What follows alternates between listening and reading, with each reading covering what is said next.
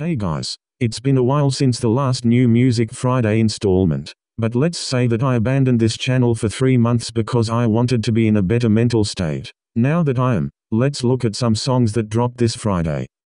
First single we got is Family Ties. Both Kim and Kendrick killed it on this. It's actually been a while since we got anything from Kendrick, and this feature is the start of a great comeback. The two are actually cousins, so it makes sense that they now have a song together. His last TDE album is finished, so I'm waiting for that alongside Donda.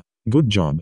Second single we got is Sharing Locations by Meek Mill. I thought them going back and forth on the flow was fire, but the only rapper I didn't like on this song was Lil Baby. I just didn't think that he fit the song. Overall, it's good. Just don't let Kanye listen to it. Next single we got is Dreams Unfold by Joyner Lucas. This song wasn't it for me. I know Joyner can do way better than he did on this song. TJ completely carried him on the song, in which another rapper did on someone else's song, but I'll talk about that in another video. Overall, pretty forgettable. Your other single was better.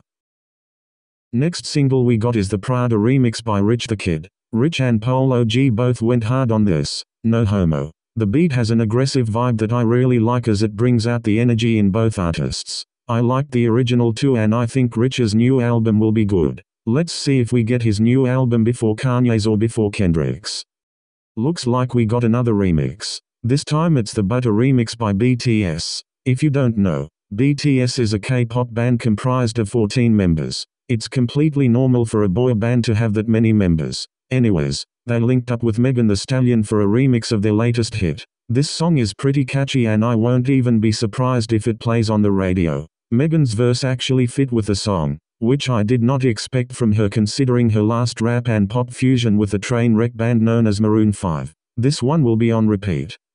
Next single we got is Know the Business. Unlike the last song with the Lil Baby feature we talked about, he actually has a good verse on here. While Babyface Ray is my favorite from Detroit, I swear Vezo is doing pretty good as well. Although I have yet to consider myself a fan, I will be in the future. I liked his sound on this song as well. Sada Baby's probably my least favorite out of Detroit, but to each their own. Next single we got is Blue Emerald. It's been a while since Rich Gang and Young Thug got together on a song. Last time they were on a song was on February 17, 2017 with Bit Back, but we know the two for their iconic 2014 hit Lifestyle. Anyways, Young Thug killed it on this beat, and Birdman didn't hop on the track since he sucked last time he was on a song. I think he's better at managing the label than rapping. But Young Thug has pink hair now, or it might be blonde again at the time of making this video. Next single we got is Single and Happy. This song just has a good vibe that I can chill to. Cash's verse is good, Whale had a good verse as well, and Eric set the mood for the song. Each feature had an essential part in making this song great. The song that's on the screen also has the features doing their part to make the song as good as possible. I'm throwing that out there because I'm on the song. You may not have known that I am a rapper myself, but I go by the name Shocker. I'll blow up soon just like Cash Doll. Next single we got is Demons. A Boogie is a hit or miss artist for me, and he missed on this, heavily. I might think that the original is better because Gambino did good on his verse. I mean, I know way better remixes than that. The What's Poppin' remix, the Lockdown remix, the Roses remix. I'm talking remixes in which none of the artists miss. That's what I want, not this shit. Next single we got is That Ain't My Fault. I already mentioned the fact that Babyface Ray is my favorite rapper from Detroit, so of course he went hard. No disrespect to Eminem or Big Sean though, I just like Eminem's older music, and Big Sean is in the top 5 right around 3rd place. Big Sean also killed it on this song, which made me wonder why Ray or I Swear weren't included in the Friday Night Cypher. I'm not complaining though, good song.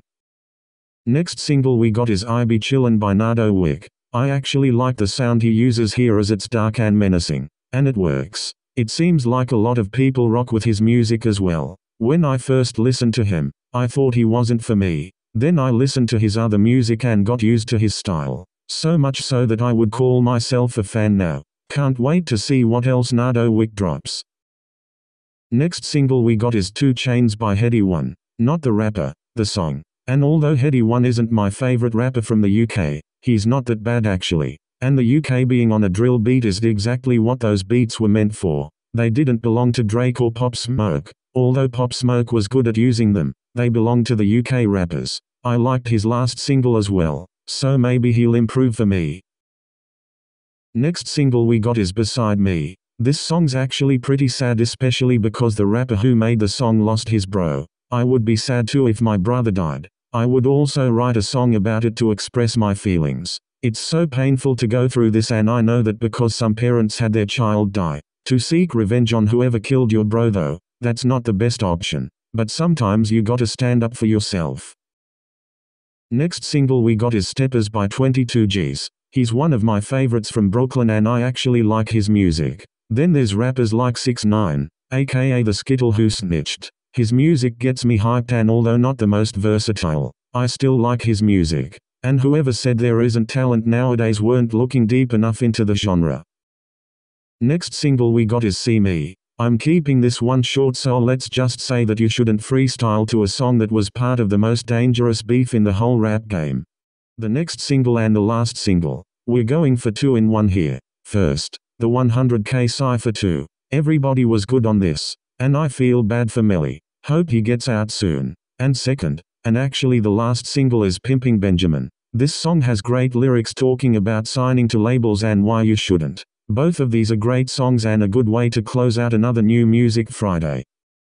That's it, 'cause my papa wasn't trapping, but my uncle up the certain Mr. Magic Billy. Yes, finna murder, better make my yes, I'm in no nitrous, do it righteous. I've been dying this.